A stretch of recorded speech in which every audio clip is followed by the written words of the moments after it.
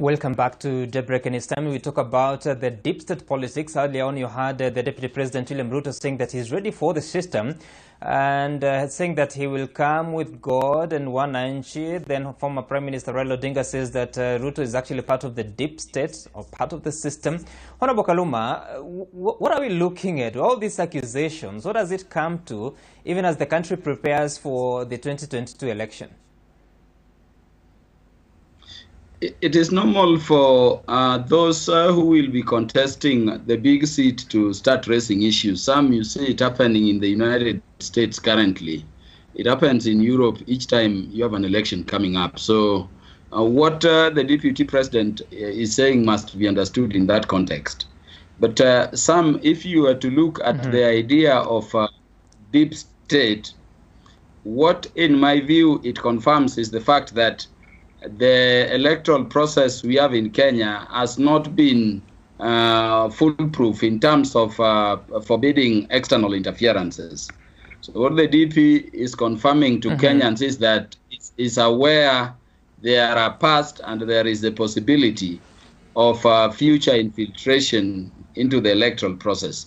And this, in my view, are the things we need to avoid. These are some of the things, you remember, the BBI team was proposing in terms of those, 9-point agenda items the handshake is to deal with. You remember there was a mention of electoral, reforms or reforms of the electoral, system.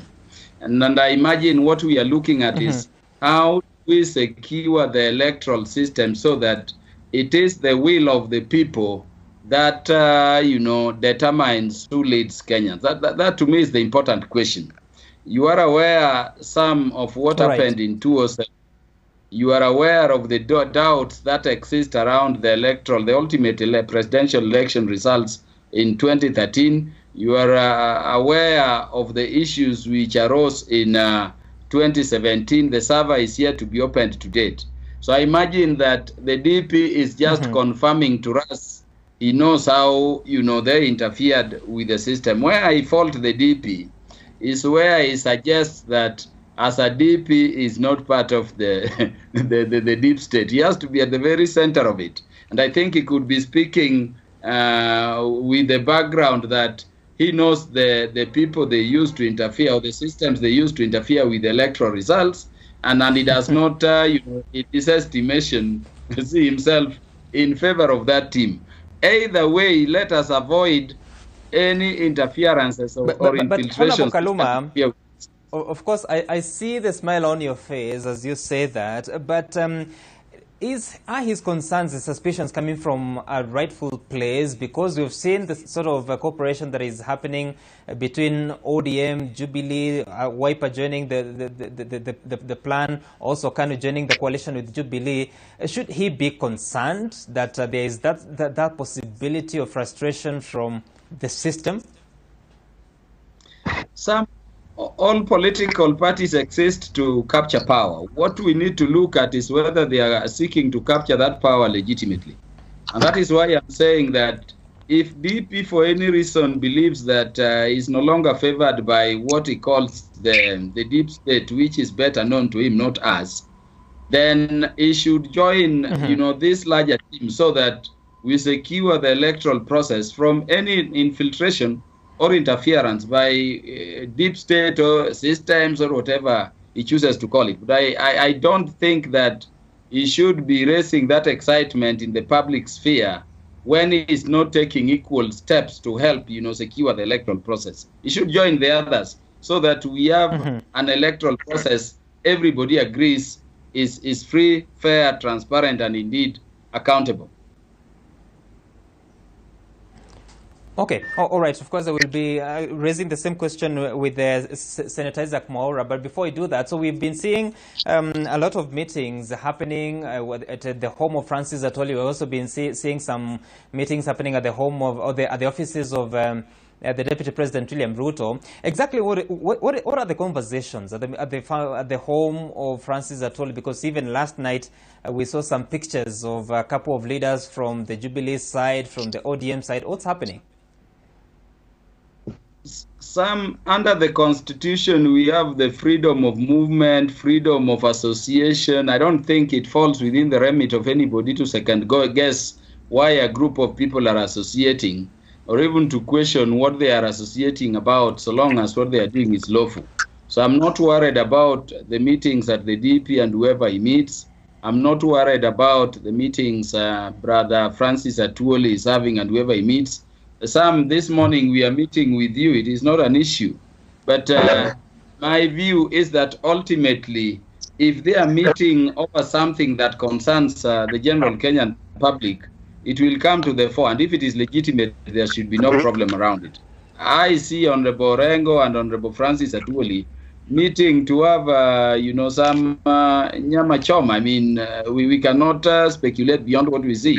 As and when they are ready to communicate with us, we will know if it is something that we need to go into, or we take that way. But really, let us not, second guess. Let people freely meet. Let people freely associate. Let people discuss whatever they discuss. Of course, when and if their meetings will be about politics, we'll know it in due course. Mm-hmm. Okay, of course, as you say, we'll know it in due course, but we are not naive not to believe or to think of what's happening, because we have heard previously from one Francis Atwoli and also from one David Murathe from the Jubilee Party, saying that Raila Odinga is the rightful candidate for 2022. I will still be trying to get Senator Mwaura, but first, Honorable Kaluma, is it the understanding of the ODM party that Raila Odinga will be on the ballot come 2022? The ODM party is a critical political party in the country. I think only second to the Jubilee party, if Jubilee remained united. With the current situation in Jubilee, the ODM party is the biggest party in terms of, influence across the country and its general, spread across the country.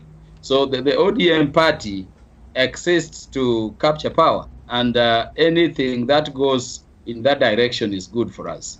I do not know who will be the candidate in 2022, but I know without a doubt that the ODM party will field a presidential candidate in 2022, whether as a single political party or being in coalition with other political parties of the same mind. There will be a candidate from the ODM party. Right. Of course, I will be monitoring to see how that happens. I see how cautious you are to really speak about this matter. But let's talk to Honorable Caleb Kositanyi, because he's joining the conversation. And Kositanyi, apologies for the technical challenges you've been facing this morning. But talking about the deep state politics of the sentiments of William Ruto as well as Raila Odinga, what concerns that the side of William Ruto has in as far as the deep state sentiments that we had from the Deputy President? I think, Sam, thank you for having me. I think what we need to first address is, where did the deep state talk emanate from? The deep state talk emanated from none other than Oburu Odinga, elder brother to Raila Odinga. And you have the audio there where he said that this time they have the system, and they have Uhuru, who is in control of the system, and deep state. What Deputy President William Ruto said is, we are not scared of the deep state. He said, bring it on. We are ready, and we will meet at the ballot. We will come with God and the people. And that is where we stand. We are not scared of deep state. They exist. They are now busy trying to arrest senators because they cannot have a decent conversation and convince people to vote in one way or the other in Senate. And it's really sad when we find that the democracy that we fought for, even though we were not on the front line, those who are on the front line now are trying to drive us to single party. When you hear my good friend, Honorable Kaluma, who is a very learned lawyer, saying that we should join that team. Politics is not about joining the other team. It's about convincing the people. Let us take the competition to the people so that they will decide who their leader will be. And Sam, just because I came in late, I want to say I'm happy with the conversations that are going on now. You remember the Atwoli meetings and Murathe whiskey drinking parties. They have been discussing and saying William Ruto will not be in the ballot in 2022. And we have been telling them, name your candidate. I am happy they have now settled on Raila Odinga, who is a very good politician, very formidable candidate. The discussion of William Ruto will not be in the ballot is now a closed chapter. They know that William Ruto will be in the ballot, and we are very happy that they have chosen their candidate in the name of Raila Odinga. And now let us compete on issues and not on personalities. Well, Honorable Kositany, that's interesting because you said that already they have a candidate in the name of Raila Odinga, but Honorable Kaluma says that they don't yet have a candidate, but they will have one in 2022, whether as ODM or as a coalition. But talking about the concerns about the deep state, now you are still the Deputy Secretary General of the Jubilee Party. What options do you have if indeed you're very uncomfortable with what is happening within the Jubilee Party and also the accusations of deep state versus Mwananchi? Well, there are very many political parties in Kenya. Very, very, very many. So nobody should even dream that they will one day knock us out of Jubilee. As you can see, well, Jubilee is in a very rocky relationship. And I believe that Jubilee was taken for a ride on this handshake matter, because when Jubilee wants to break down its house, when they want to bring down Murkomen, Kihika, make changes in the parliamentary committees, ODM is on board. And when they have an issue in Senate, whereby Jubilee has absolute majority, 28 elected senators, we cannot get the support that is required from the so-called handshake and coalition partners.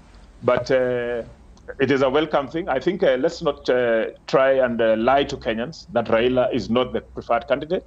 None other than Murathe and Atuoli, who seem to be the people who are giving directions on behalf of the deep state, have said so. I pity my good friend Honorable Kalonzo. He had been promised. I think also Mudavadi had been promised. Everybody, the carrot has been dangling, but now I think Raila has run away with the carrot. So the others should jipanga and go to the people. All right. You said that he has run away from with the carrot. I want us to conclude and talk about what has really changed how politics is done in this country. And of course, last week we saw President Uhuru Kenyatta on tour of Nairobi. He was unveiling some 3 hospitals. The construction was being commissioned. But then again, he went ahead to meet crowds of people. We'll be having those pictures shortly. And as he was meeting, there were those concerns that he is the president who's been telling people that you should avoid public gatherings. But Honorable Kaluma, how has this coronavirus pandemic changed how you politicians do your business? Is it better now? And what challenges are you experiencing? And what do you think will be the solution even as you move forward with the agenda of a BBI, referendum, and even election of 2022? Sam, it is a very big challenge for politicians engaging with the COVID-19 situation we have, not just in Kenya, but across the world. You see it even in terms of the United States elections, which are coming in less than, I think, 80 days now. And that, of course, is what you saw the president ran into. You see a president seeking to confirm whether, the development agenda he has for the city is taking place. And of course, the magnetic effect of any leader anywhere. People are going.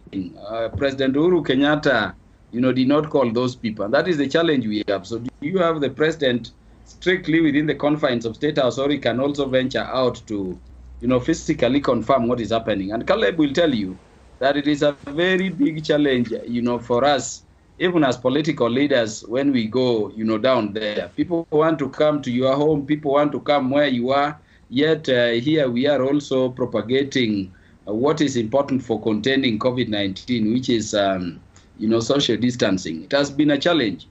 Our people still believe in physical, meetings, not keeping far. The level of, technological penetration is not as deep as it is in some regions. But here we are, you have to serve, you have to go around, confirming what is happening, even at the level of constituency. And generally, you attract people, you have to tell them they have to keep off. So it is a struggle we have as politicians, and really the life of, a politician has really changed due to coronavirus. Right, and Honorable Kositany, as you end up, so we've been seeing Deputy President William Ruto meeting different delegations at his current office. We've also been seeing different leaders trooping to Atwoli's home. We've also been seeing the President meeting different leaders at State House. So what do you think would be the ultimate solution, and do you feel satisfied on how you're playing politics at the moment?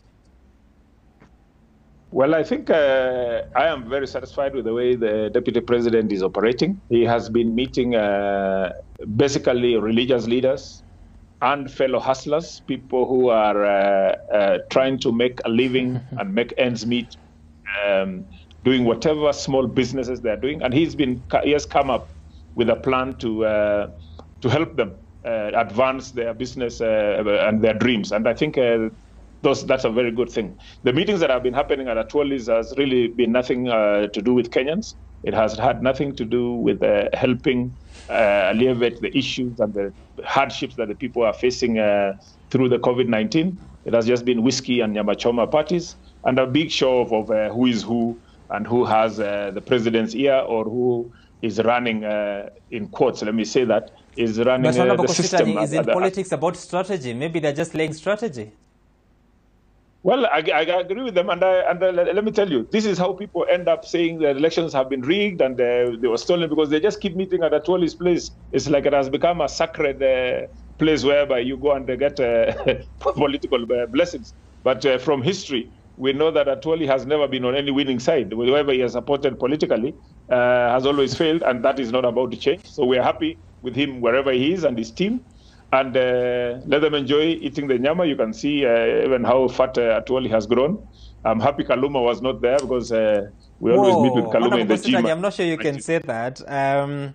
I will not allow you to do body shaming, but all the same, thank you so much for your time. Unfortunately, we are practically out of time because now it's past 7:40. Honorable Kositany from Soi constituency, Uasin Gishu County, as well as Peter Kaluma from Homa Bay Town.